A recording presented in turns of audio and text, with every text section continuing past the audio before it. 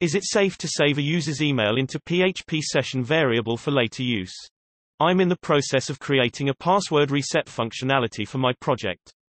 I currently have my website send a password reset link to the user's email if they request it and validates the link properly when clicked, checks for selector and validator tokens and not expired before displaying the form to create a new password. The problem I'm having is finding a way to updating the correct user's password in the database once they submit the new password.